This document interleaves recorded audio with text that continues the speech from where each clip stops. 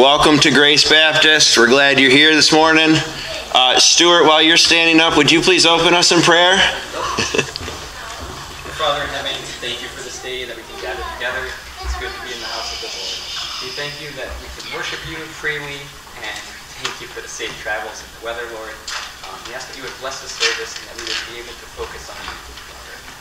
And that you would bless our travels home to your son's name. Amen. Thank you.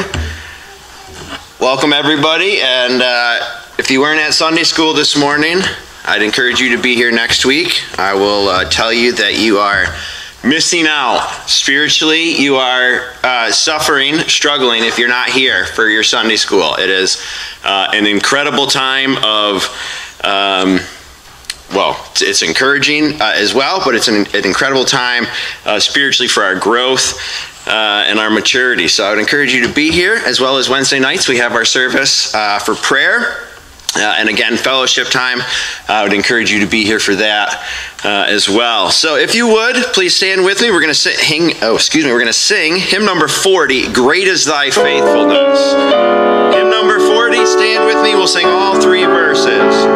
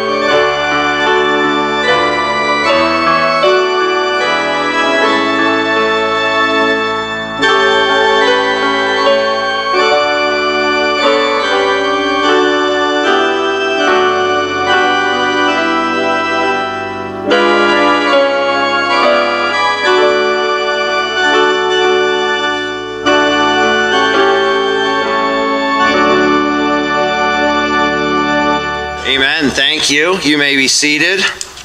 This time I'll have Danny come on up and pray for us.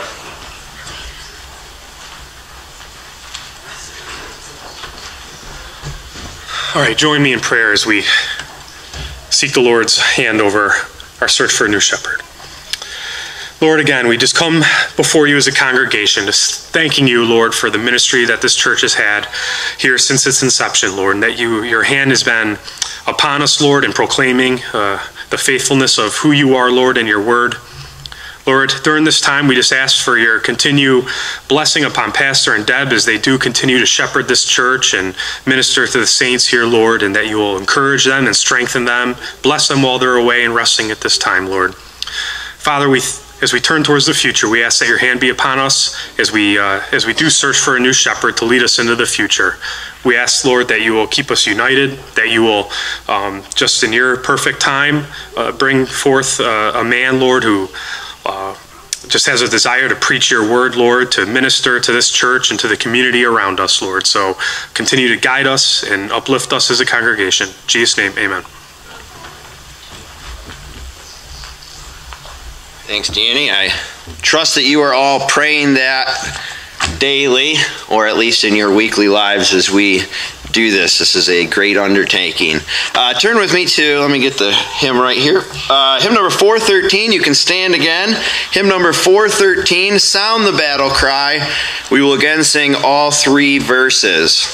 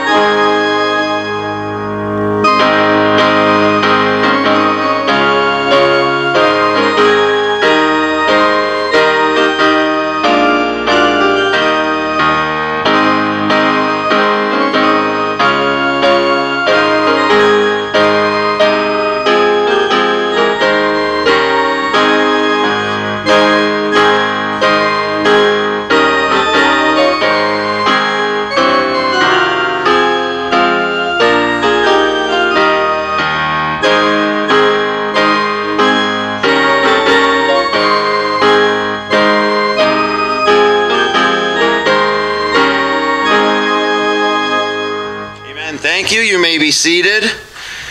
Just for a few announcements here. We had a couple of beloved saints go home this week. Sandy Quance's committal is Friday at 11. That'll be at the East Palmyra Cemetery. And the memorial service will be on the 27th. That'll be here at Grace. I don't have a time for that yet. We will get that out when we have one. Harold Barber, I don't have a date for his either. His service will be down in Olean, and we will get you more information when that comes along. But be thinking of both of their families in this time. I know we also have, where's Rachel? She's back there. We have a woman's clothing, I don't know what she wants to call it. I'll let you give a quick announcement on that. Yep, February 10th, we're having women's clothing exchange, and there's information on the bulletin board. Fantastic. February 10th. If you're on snow shoveling, we got the list out, so you'll know about that. Are there any other announcements that I don't know of? Yes, Missy. I have some family coming into town for the Quantz's funeral, and I need to borrow a pack and play for like a 2-year-old. I unfortunately don't have one, so if anybody has a spare one lying around for them to use at my house, that would be greatly appreciated. Okay. Thank you. Covered. Okay. Thank you. Covered. Thank you. Did you have your hand up, Priscilla? The business meeting. Yes, that's the 24th, correct? Yes. Okay. Business meeting is on the 24th. Again, we would like all of you there. We are going over, we're finalizing our constitutional amendments that we've made regarding creation and marriage and genders, different things. Anyways, just some specifications that we made, and so we're finalizing those. So we encourage you all to be there so that you can be a part of that. And if you're giving reports, please bring them. Okay. If you can't bring them, send them to me. I will print them out. Okay. Also, so have your reports done, as well as we have a service every Wednesday. We would encourage you guys to be there for at 7 o'clock, as well as I said. Sunday mornings at 9:45 we do Sunday school.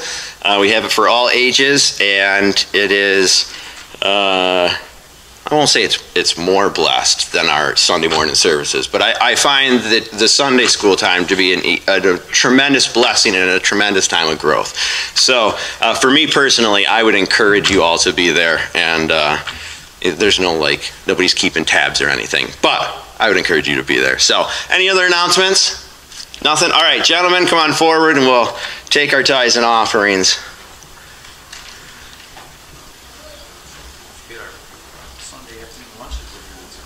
Yeah, that's not till next week, I don't think. That's true. That's true. David, would you have some blessing? Sure. Dear Heavenly Father, I thank you, Lord, for today and helping get us all here safely. I pray, Lord, that you'd bless our tithes and offering, that they would be give joyously, Lord, back to you with all the blessings that you've blessed us. First in Jesus Christ's name, amen.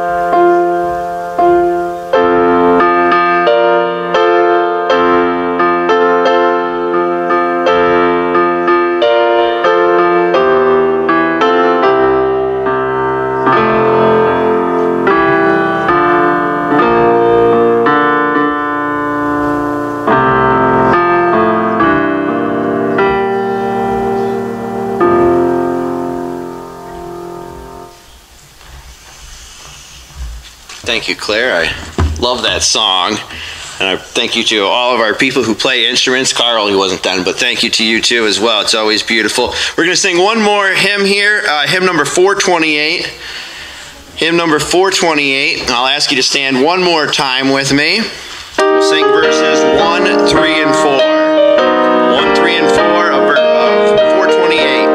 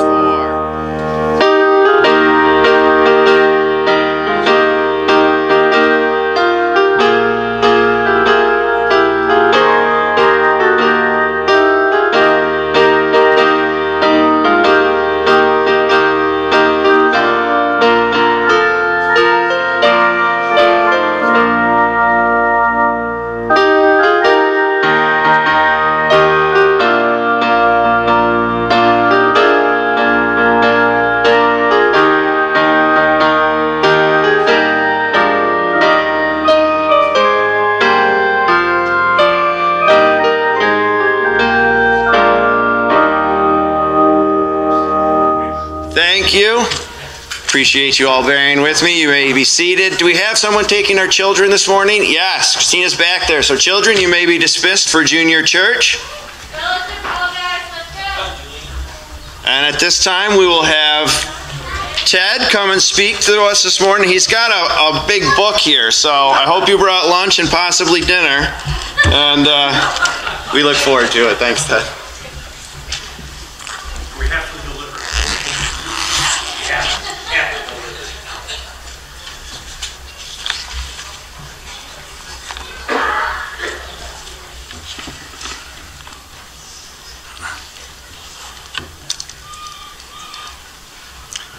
Get to that point where it's like, do I put my glasses on or don't I? You know, I don't know. I think I'll have to have them on. But I'll preface this by saying I got two good things to tell you. Usually it's like I got good news and bad news, but two good news. One, the Bills game is postponed till tomorrow. So if I go like an hour and a half, right, you're not going to be jumping out the back pews and escaping, oh, I got to go see the Bills game. That won't happen, right, because there's no game this afternoon. Okay, so that's good news. The other good news is, since I had a book here and it was going to be like an hour and a half long, I decided to cut it in half, and you're spared. I'm just going to do a part one and a part two perhaps at some other time. So we'll get through it. For today, we'll see how far I go. I'll keep an eye on the clock. Oh my goodness, we're already. So now I know why Pastor is like, oh, and he goes long, but I'll just stop when I need to stop, and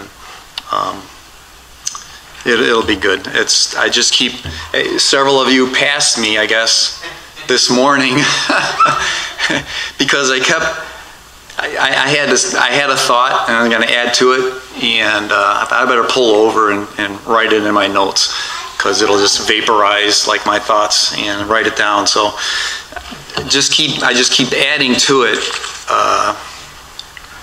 So there's a lot of good stuff.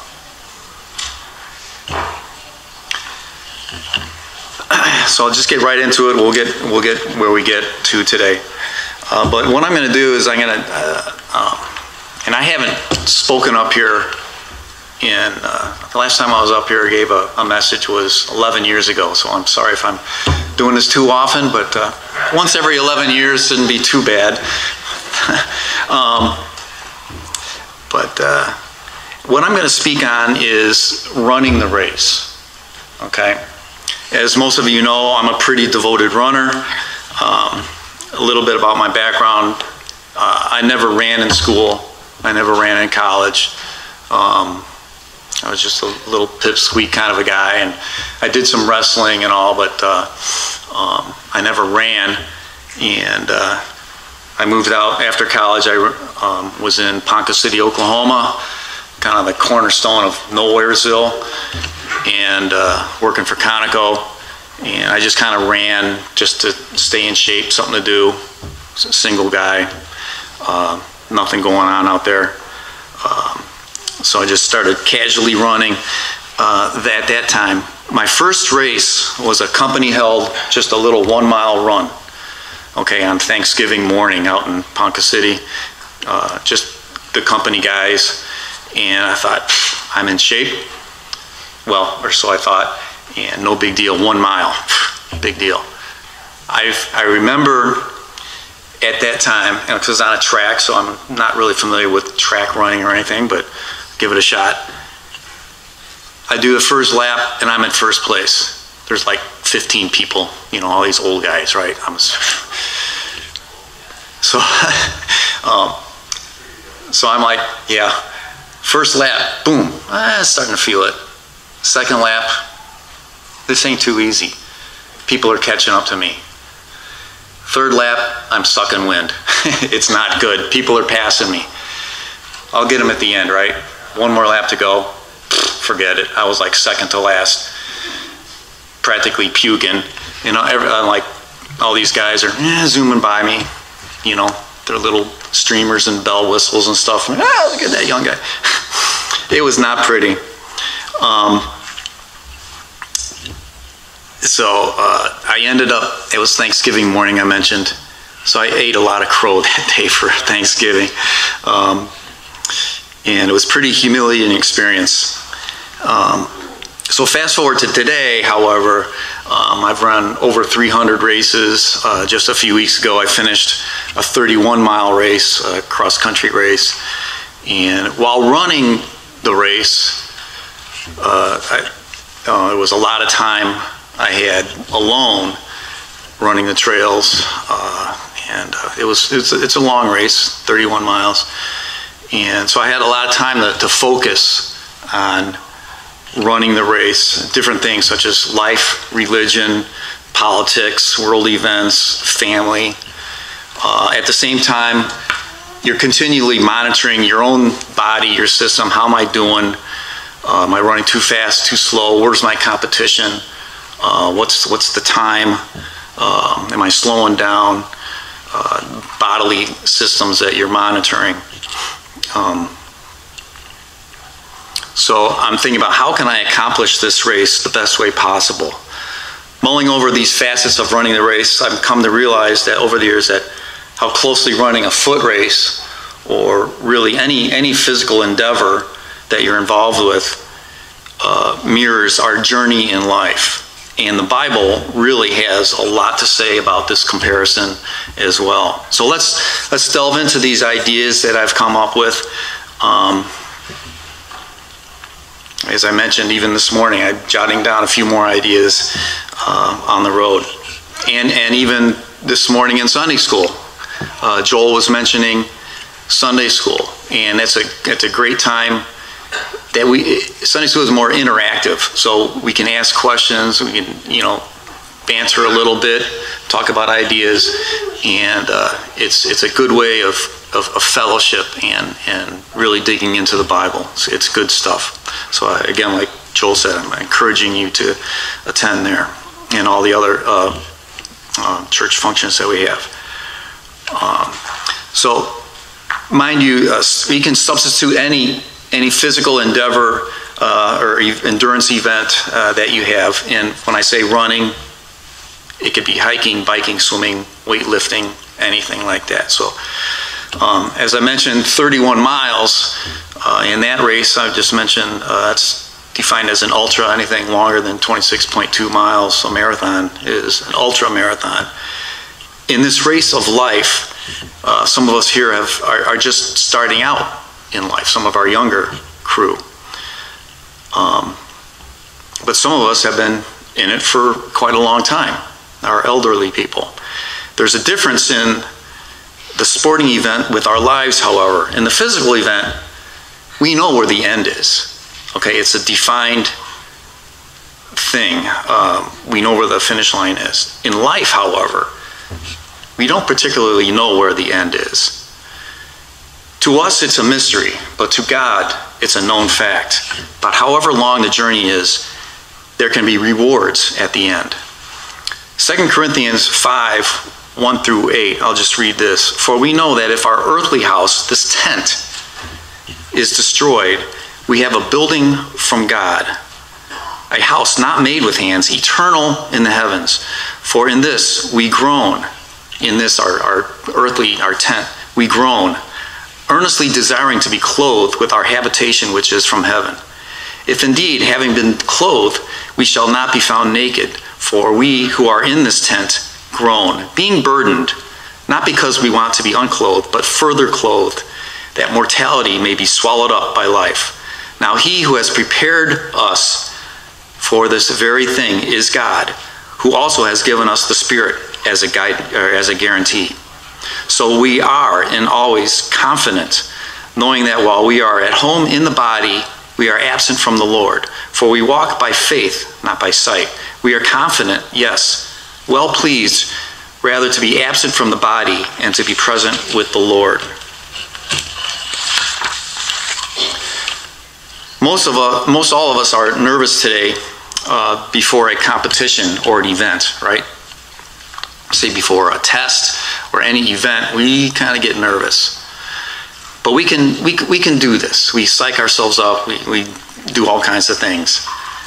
But God gives us what we need. Grace, God's riches at Christ's expense. Getting what we don't deserve is grace. God helps us with that. Ephesians 2, verses 8 and 9, one of my favorite verses. For by grace are you saved through faith, not of thyself. It is the gift of God, not of works, lest any man should boast. It's funny, just coming in this morning, I had on Family Life Network, and the announcer just quoted that verse just out of the blue. I said, oh, wow, he was reading my notes. But that's a great verse. Philippians 4:19 says, and my God shall supply all your need according to his riches in glory by Christ Jesus. I guess my thought here is that God has given us gifts and talents to perform the work that he has for us to do. If God calls you to a task, to do a task, rest assured that you can do it. God doesn't make mistakes, all right? God has given us our individual talents. We can conquer these endeavors. We can do this. We can finish the race. And we'll talk a little bit more about this as I go along. So in doing this race and preparing for this race, we have to do a lot of preparation. And I'm thinking about my races. My wife Karen can attest.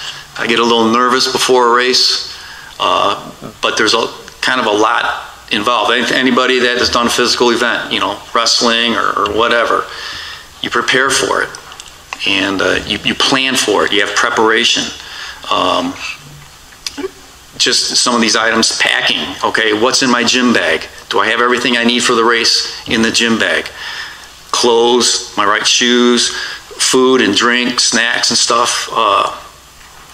Do I have my watch that I can time myself?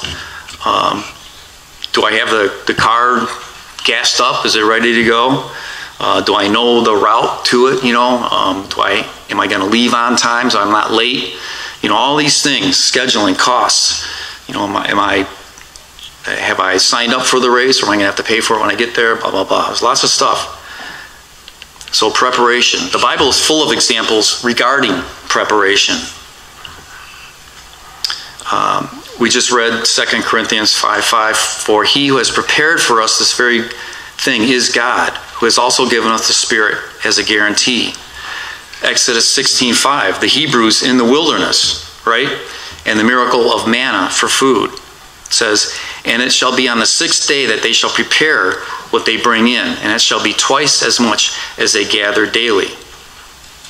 Okay, so remember, they weren't supposed to gather on the Sabbath day.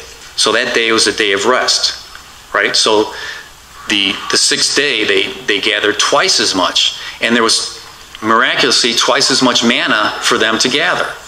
Because remember, after the one day, that manna shrivels up and gets sour and gets bad. But they kept it, they had enough for 2 days. And miraculously, that extra day, it didn't shrivel up. It kept good. So those are miracles, and that's God's preparation that he had for us. Okay? So preparation is a good thing. All right? We need to be prepared. As a church body, we need to be prepared when we go out of these walls to meet the world, right? Because it's going to be coming at us. And we'll talk about that as well as we go along. 2 Corinthians 14:14 says, we're speaking about the king Rehoboam. He says, and he did evil because he did not prepare his heart to seek the Lord. Okay, he was a bad king. And things happened to him because he wasn't prepared. He didn't have his heart set right. And bad things happened to him. So this reminds us of not only preparing material things, but preparing our minds and attitude for the task or event we are about to partake in. Suppose you are about to take a test, as I mentioned. You're most nervous, okay, when you have not studied and you're going into a cold. All right, at least that was for me. I had to study a lot in school. Even then, I was still pretty nervous. But you're most nervous when you have not studied and you know you're not going to do well. On the flip side, you're most confident and calm when you have studied and you're prepared. You're confident. You know, hey, I got this. I'm ready for it. I've done the homework. I've done the preparation. When I took my CDL tests for bus driving, there was example tests on the computer that were very similar to the actual test. So I went through these a couple times and studied and prepared for them. So I kind of knew what the questions were going to be like and kind of how to answer the right, give the right answer. Okay, so that was preparation, and I ended up doing really good on the test. But it's helpful to be prepared, and you're confident when you're prepared, right? It's the same thing with running, meeting life's challenges, and certainly we have plenty of challenges in life.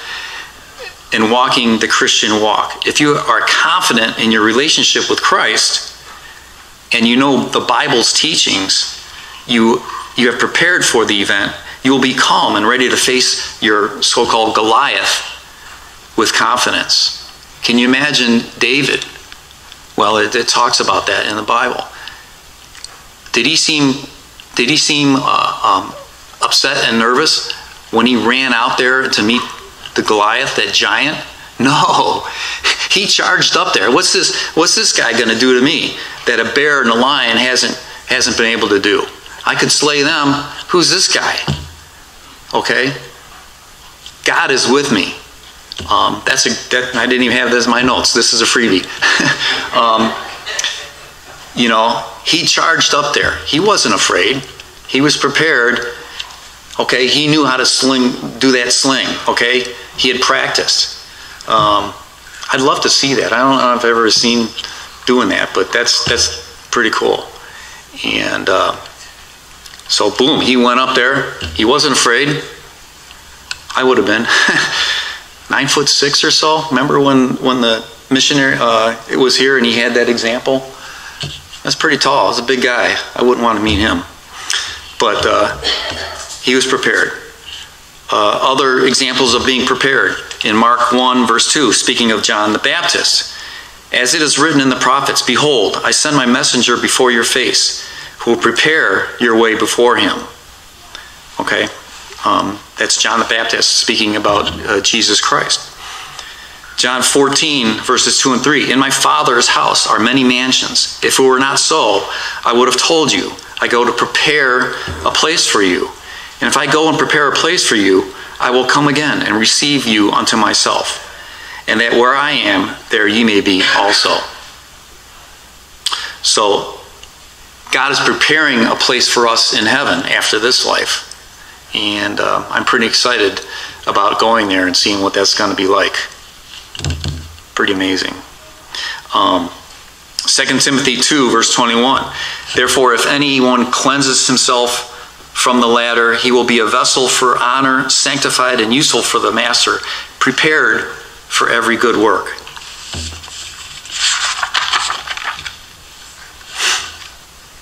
Who does Satan target most often? The hardworking Christian, the ones doing the Lord's work. Okay, Christians, missionaries. We talked a little bit about this morning in Sunday school about the light in the darkness. Okay, if you're in a dark field and there might be others in there in dark clothes and stuff, you don't see them. You see the one with the light.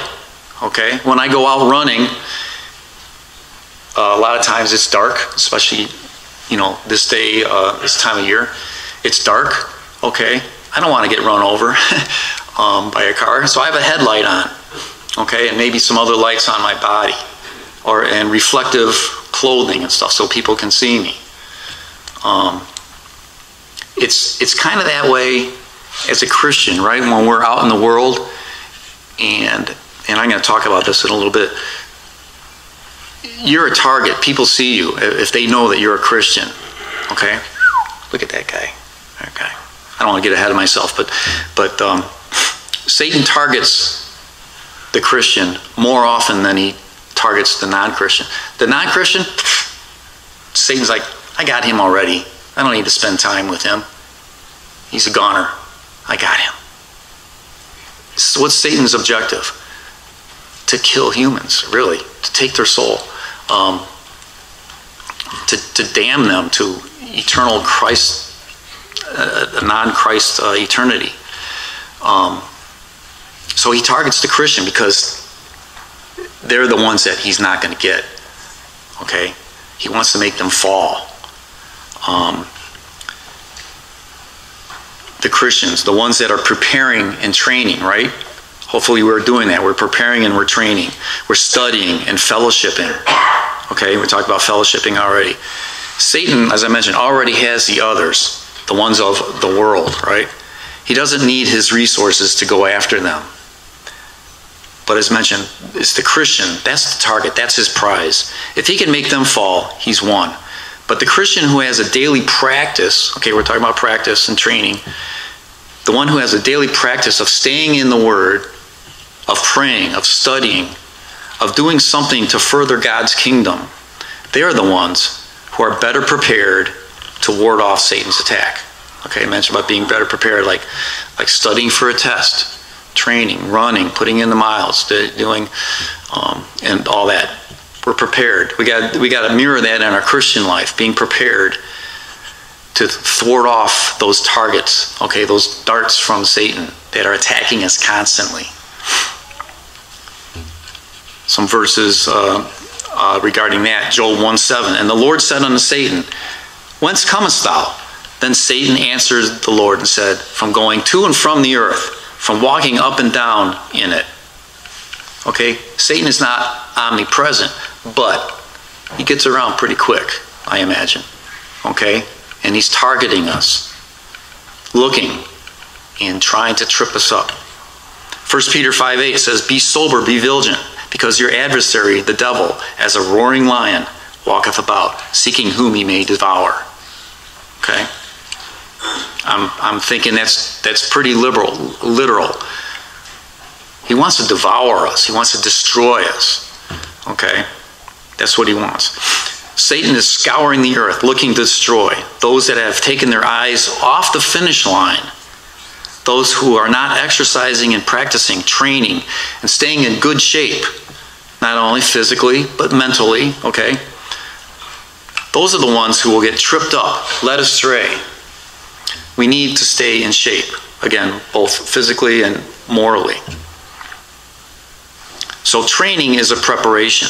I read earlier 2 Corinthians 5:2, for in this we groan, okay? Talking about our bodies, our struggle in this life. All right, training isn't easy, right? It's hard work. It's tough. We sweat. I just had a bus trip Friday afternoon. I had to pick up, Justin will like this one. Wake up, Justin. I had to go to the RIC Ice Hockey Center Friday afternoon, picking up the Victor varsity hockey team from their practice. Someone had already taken them there. I'm taking them back. And I kind of made a joke when I was taking the kids back into school. I said, oh, you guys, based on the way you guys smell, you had a pretty good practice. I'm sure your coach will appreciate that. And I've taken other kids, but I tell you, those hockey guys, they're the stinkiest ones. You have no idea. Well, I have some idea. I mean, I open up my windows because I turn the fans on. I say, God, these guys, whew, they're skating pretty hard. So, yeah, it's hard work, preparing, training. It's not easy. We don't want to do that. Naturally, we don't want to do that. And we want to lay on our butts and watch TV, kick back, whatever. They're taking their time from their personal lives and doing this training. Okay, same with training for our Christian life, right? It takes time to read the Bible. It takes time. And I guess I'm jumping ahead a little bit, but we're here at church. We're not at home sleeping in and watching TV or doing whatever. So it's not easy. It takes willpower, dedication, resources. If you are serious about something, you will work at it, study it, learn it, prepare for it, train for it, right? We want to get the A's on our tests. I remember in college, some of these guys, I don't think they ever cracked a book or studied. It's unbelievable, and they'd get straight A's. Me, it wasn't like that. It's amazing, but I think because I did that, because I trained for it, run, and if I do well, it means that much more to me, okay? So our Christian life is similar to that. We have to train for it and spend time. I made a note here just in Sunday school this morning. We talked about strength. Colossians 1:11, I've got that here. It says, strengthened with all might, according to his glorious power, unto all patience and long-suffering with joyfulness. Gary was talking this morning about this. I think we spent all morning. We got one verse, right? we got one verse, and here and there and all around. But so talk about strengthening. Okay, talk about glorious power, patience, and long suffering. Going back to joyfulness. Okay, so long suffering, patience. It like I mentioned, this is a marathon. It's a long journey. It's not a sprint. Okay, we're in it for life. We're going to be tested on this, right? We're being tested probably almost daily. It's called sin, and we're tested on that. Do we succumb or do we not? How well did you do? Will you give up, or will you dig in deeper and strive to improve on it? It's that way with the athletic preparation. It's that way with our Christian preparation. Like a lot of things, it can boil down to what are our priorities? Okay? My wife often tells me that my priorities are a little bit skewed. Right? You do. I often run very early in the morning. A lot of times I run in the evening or in the afternoon when the schedule doesn't permit a morning or evening. So you need to train, practice in order to get better, or at least to maintain a certain level of ability. It's the same way with, say, playing an instrument or anything that takes skill or it doesn't come naturally. We have to train, we have to keep practice. Just be ready. And this also just came about, I was talking with Andrew this morning. If I don't train, if I don't run for a day or two, I get a little antsy. I get a little nervous, edgy, because I haven't run. And I know that it's going to affect my running times. Okay, I'm just going to get slower or not as prepared as I should be. Okay, so I feel that I got to run. Okay.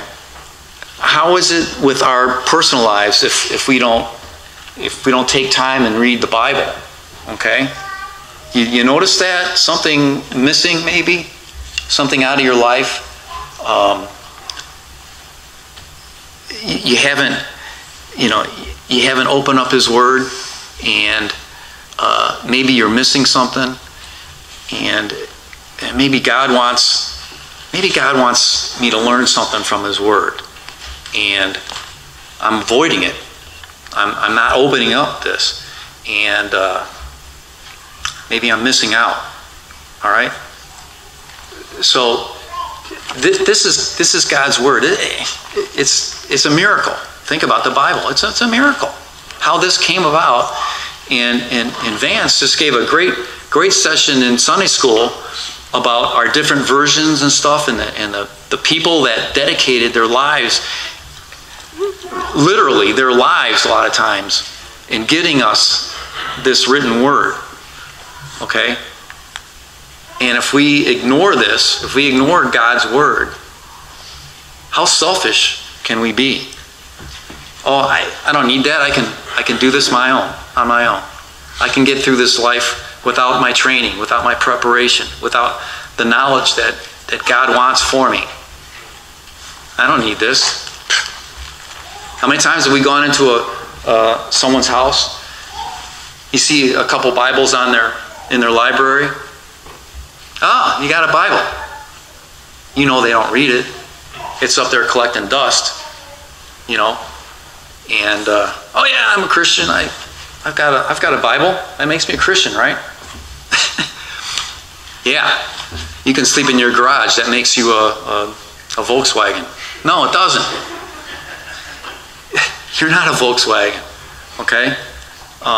Am I a Christian just because I own a Bible in my library? No. No, we need to get back to God's Word and we need to read it. We need to study, prepare for it. And if you don't read the Bible, read God's Word, or do some kind of studying, you know, you're missing out, I'm saying. You're not prepared. Okay, you're not staying sharp.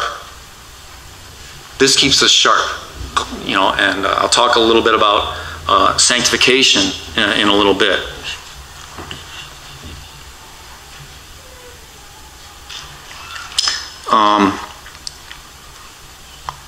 About preparation, about staying in shape. Couple things just recently. Friends of mine. One guy, a good friend of ours. He just sent us an email saying, "I've got to get a triple bypass, and the sooner the better."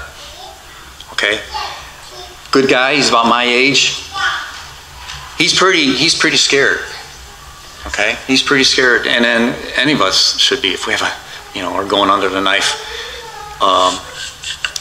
But heart ailments and stuff run in his family, and he's kind of an overweight guy, not superly overweight, but kind of sort of live pretty much a sedentary lifestyle. Hasn't had too much physical preparation. Hasn't kept his body in shape. He loves to eat. Good guy. But his email was interesting because a lot of his email, not just telling us that he's going to have this triple bypass and what doctor he has and stuff, but he's talking about how much he has come to realize that he even mentioned it. He doesn't believe in evolution. He believes in God. He's focusing on his spiritual aspect of his life. It's like, wow.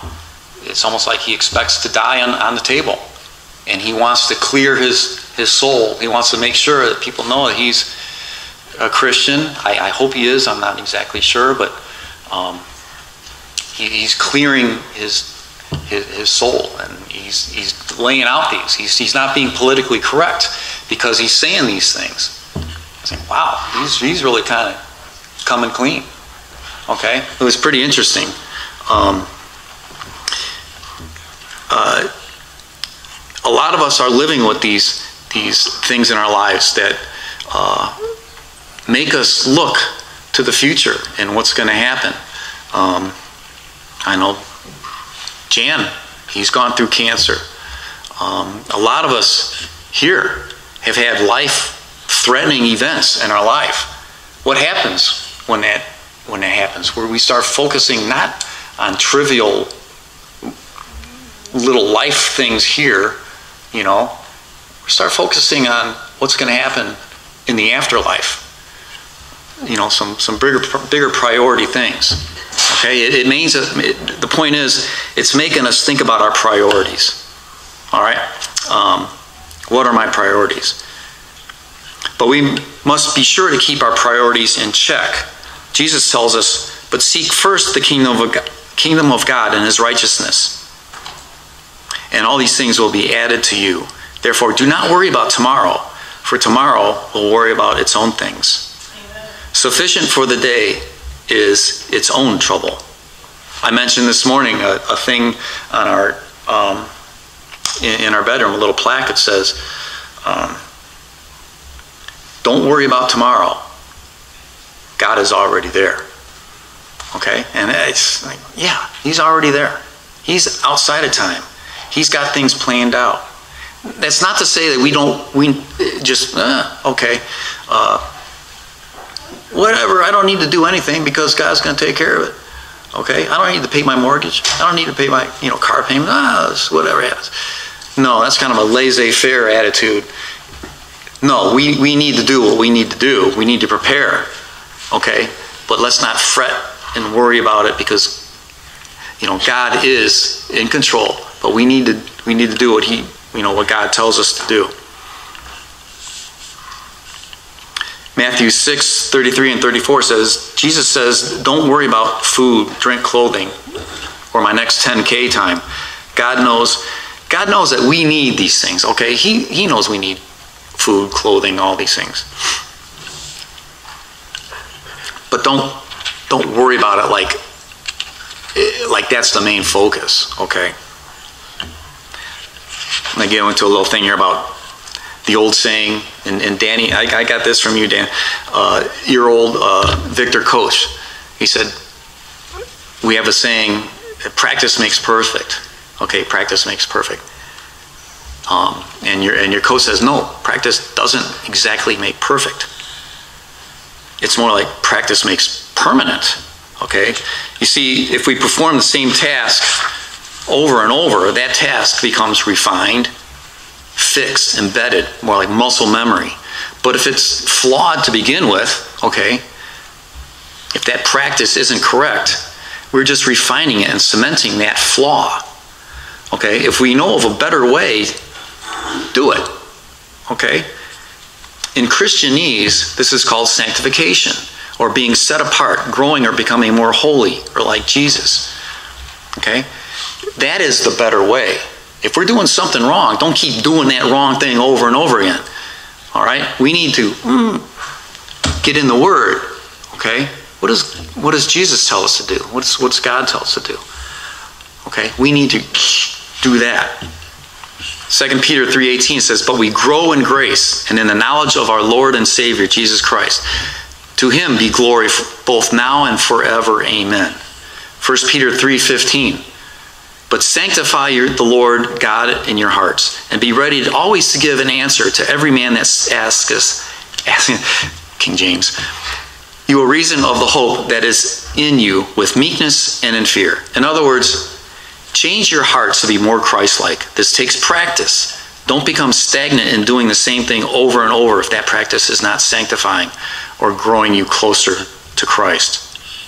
So practicing or training in the physical sense is like running miles in order to gain endurance. Can we compare, and we can compare that to the Christian walk, right? For example, do we read, as I mentioned, do we read the Bible passage? How many times have we read a Bible over and over again and say, oh, that's it, I know it? Or do we memorize our time and read the Bible daily?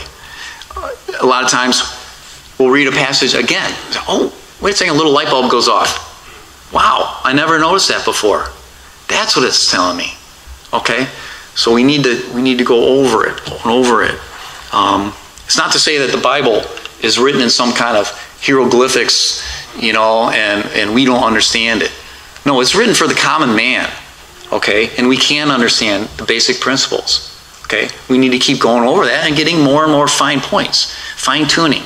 Okay? We need to do that with our Christian walk.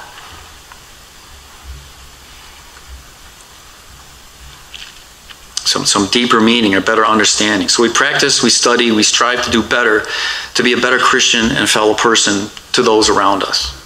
All right, it's noon. I'm going to stop there. I'm sorry. I only got like 3.5 pages. I got 12 more to go. To be continued. I'm not sure when because it depends on the schedule and all. But again, there's a lot of parallels to our physical life, what we want to do, but yet what we're supposed to do. Okay? Again, we're in a marathon, this life. We're in this race. Okay? It's not easy. We need to prepare. We need to keep training. All right? We need to stay focused. A lot of times, I'm going to just mention, and I'll have this later, I've gotten in some of my longer races, even there's a 5K one time in East Rochester. I didn't see the runners. I wasn't in first place. I was back a little bit. But I didn't see a turn, okay? And these other guys turned, and I didn't see it, and another runner was next to me. We went straight. What the heck, you know? Where'd everybody go? Where'd everybody go? Oh, it's back there. I got to make that turn. So we turned around. We lost some time. It wasn't good. We need to stay focused, okay? We need to stay focused on Christ. More to continue. Let's pray. Heavenly Father, we just thank you, Lord, for the life that you've given us. We thank you for your word to help us stay on the path, to help us to stay strong, to help us to stay prepared, and to focus on you, to be more like you, Lord. We thank you for the life, this physical tent that you've given us. Lord, help us to keep it in good shape so that we can do more things for you while you have given us time.